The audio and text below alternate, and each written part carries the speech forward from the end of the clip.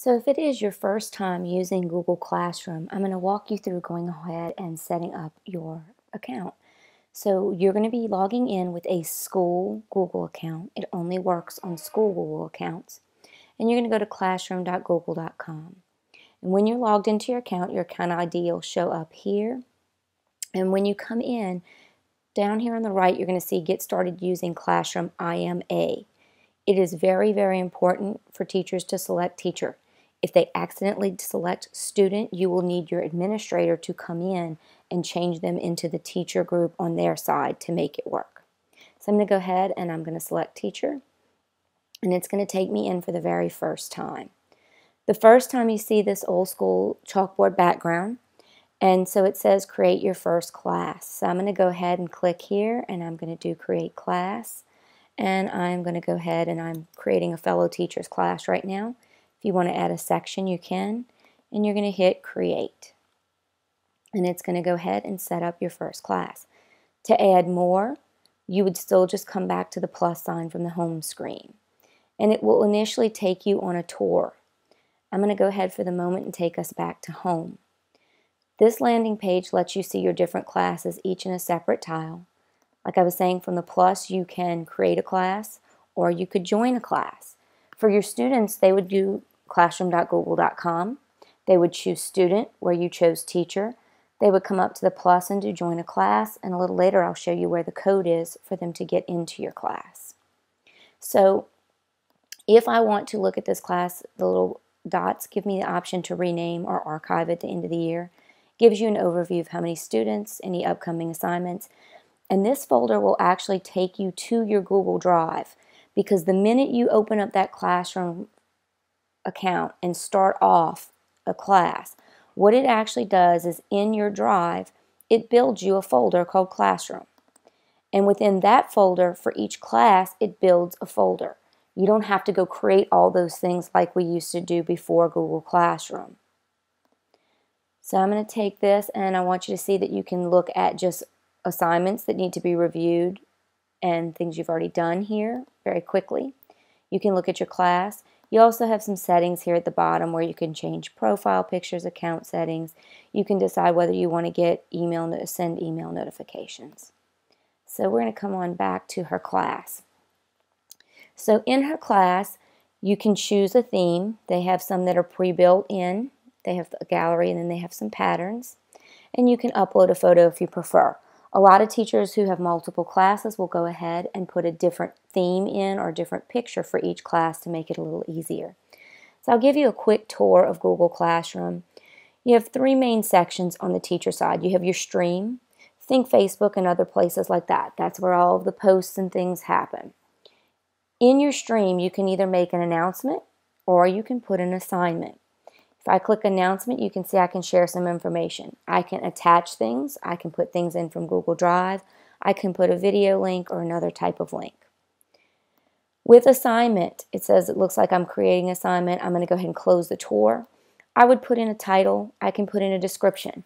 For your description, you can put just a few lines or you can put a paragraph or two. You have plenty of room to tell the kids exactly what you want them to do. You can set a due date and a time. If you click on the paperclip, it's going to give you the options to upload, choose something from your Google Drive, or choose something that's in your starred files. So that's a quick way. If you star it when you build it, you can get to it really fast from your Google Drive. If you choose the Google Drive folder, you're actually going to see the same window. The only difference is it brings you straight to Drive. So both ways get you there. You have your videos, especially obviously YouTube. You have URLs there. And you could also put in a link to a website. So if I want the kids to refer to a website as part of their assignment, I can actually put that link there. So no more of the trying to type it in or put it in a place where they can all get to it easily. And I would just click add for that. So one of the things that's really important for us as teachers is the ability to hand things out. Now this is a brand new teacher. I'm going to go ahead into her classroom file, and I'm actually going to make a doc real quick. So yes, I'm putting it in that shared folder for now. And for now, we're just going to call this, once it pops up, we'll call it a demo doc, just so that I can show you one of the great features that teachers love once they start using it. And it really doesn't matter what it says in this demo doc. So I'm going to come back over to my classroom tab, and I'm going to come to here.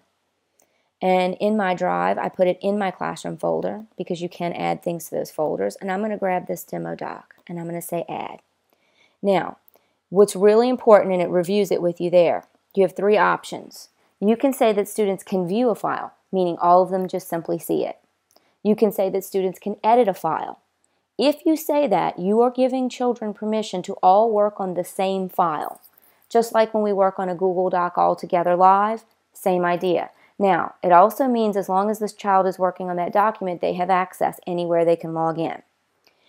Or you have make a copy for each student. The great thing about make a copy for each student is you can create something that you want the kids to fill in, work on. I do lab templates where the kids have to go in and create their answers, their observations, their hypothesis.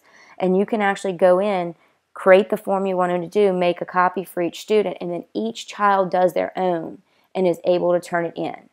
It just automatically gives them a copy. And so you're going to choose whichever one it is you want. So I'm going to say make a copy for each student. And you also are going to be able to do assign. Okay. Right now, there's no little button here. But should she have more than one class, there will be a little arrow where you can click a drop down and you can click all the different classes that you want to add. The one caution, and I'm telling you this from the experience of mistakes, if you would choose like 2 classes and you meant to do 3 and you assign this with something being made as a copy for each student, you're going to have to go back and redo that assignment because in the past, unless they do a new update soon, what happened was it would not go out and reassign that document to that 3rd class. So I always tell teachers to be very, very careful of that. So those are your options. Now, it's probably not going to let me assign anything right now because there are no children in this class. This little drop-down arrow next to assign, you also will have the option next to assign to do save as draft, which means you could set it all up, save it as a draft, and then post it later when you want to. So those are your options for assigning things to students. You can decide whether or not deleted items show up in the stream. And you also have down here class code. And this is where the kids would get this little code from you, go to that plus sign in Google Classroom in the top right, and do join a class and put in that code. They also added the ability for a teacher to reset it. Maybe one of the kids who's in a different section than another was giving kids in another section that code number, and you need to reset it so that there's not a problem. You also have the ability to disable it. Say you get all of your 20, 30 kids, however many you have, into your class, you can now disable that code so nobody new is adding in, and then you could come back and re-enable it. As you add on, this stream will be just added to. The important thing to realize is you may want to consider how do you name your assignments. Some teachers number them so that they're easy to get back to. Some teachers just know that the date will sort itself out and they're good with that. So you'll want to put a little thought into that as you get started. Students. So there are a couple of things here that are important. Number one, you could invite kids. For my school, this doesn't work because the teachers are not allowed to use our Gmail accounts. We have to be run through a district-wide thing. So this doesn't work for our school. But if you had your students all on the same email system and your district allows it, you could invite them. For us, we have to go the code route. You also have the ability to decide what can kids do. Can they post and comment? Can they only comment? Only the teacher can post or comment. A little bit of my soapbox here, if you'll pardon me. Please think about this one. I encourage you to try, if you can, to give the kids some ability. It's very easy for us to say, let's lock these children down. But it's also a good chance here for us to talk about digital citizenship, using things at the appropriate time, which is what I did with my class. Out of all my students last year, only 2 decided to put some things. They weren't inappropriate, they just weren't relevant. So what I did was put a note to the child that this is not relevant, made sure they needed it, saw it. We had a conversation later, and I said, if this happens again, I'm going to have to remove your ability. And that ended the problem. So you're going to want to think about your kids and your situation and maybe how you could structure this. Your class code is also listed here. Now, once you get a student, this little piece in the middle will disappear and you will actually see the students' names. You will have the ability to email them, to mute them. All of those will come under this Actions menu, which is blank right now. The About section is a good one. You can add a title, a class description. You could tell where you meet. It shows you your Google Drive folder. They also added recently for us the ability to invite another teacher. So you can add a teacher to your Google Classroom. The other great thing they've added over the summer is the ability to work with other schools who have a Google domain for their school.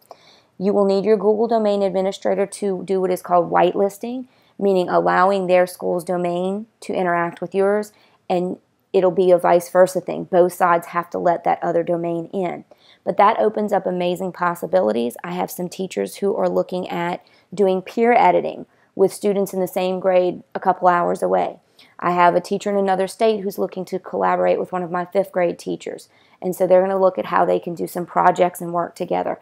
And Google Classroom could be a great place to do that with this new domain sharing ability. The other thing I want to point out is if there are basic materials you post out to your class, could be your class letter, your rules, your syllabus, depending on your grade level. This is a great place to post it so that they can get to it. And so you can also add links and things here that you just want the kids to have access to all the time. And so that's a very quick overview and introduction to getting started with Google Classroom.